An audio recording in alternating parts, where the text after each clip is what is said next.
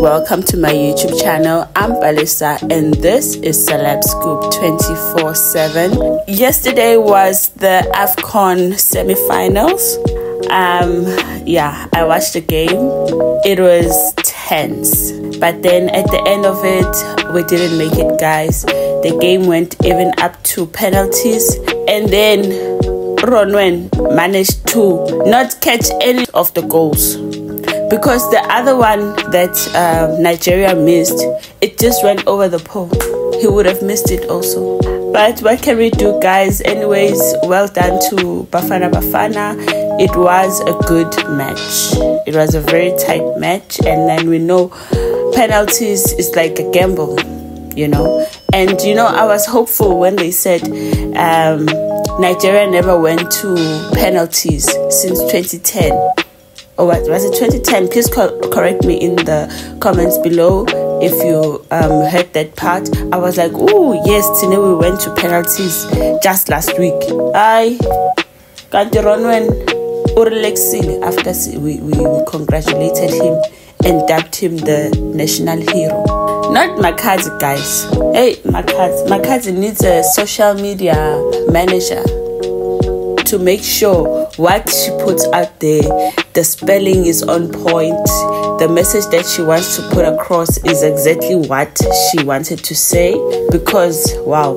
On the next topic, guys, DJ Spoo says that Maphorisa is 100% right.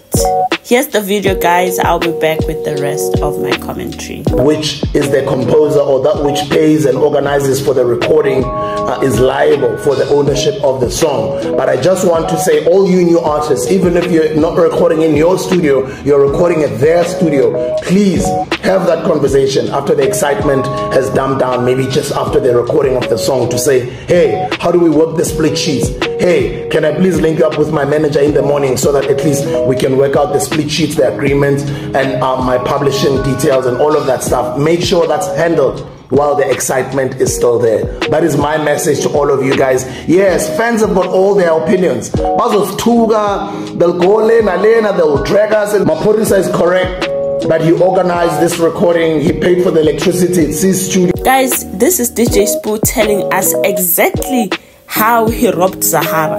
Zahara was excited and forgot to have that conversation with DJ Spoo. You can have some right to the music, but don't be greedy, guys. Don't be greedy. Producers and whatever they call you guys, don't be greedy. Don't take the whole pie. Take half and at least give the owner of the song or the artist, especially in Zahara's case, because she already had the song and she's been singing it. The song is complete, and then you take the whole pie, guys. It's not fair. Anyways, guys, okay, so now I haven't posted, I think, for the last 2 days. My phone crashed because I'm doing this completely on my phone, and you know, now that I've been doing YouTube, it's overloaded, it's doing other things, so it literally just switched off. The video that I had recorded for yesterday had just been deleted. So guys, morale was lost at that point, but anyways, we'll move on. With that said, guys, please like, subscribe and share this video with your friends and family. I absolutely love and appreciate your support. But guys, you guys are quiet there in the comments. Please let me know. Please speak to me, guys. Let me know if you like the video. Encourage me. Constructive criticism, so I can improve and make the channel better. Because when you're quiet, then I don't know, are you liking the video, are you not liking the video? If you like the video and you don't want to comment, just click on the like, guys. Thank you so much. I really appreciate you.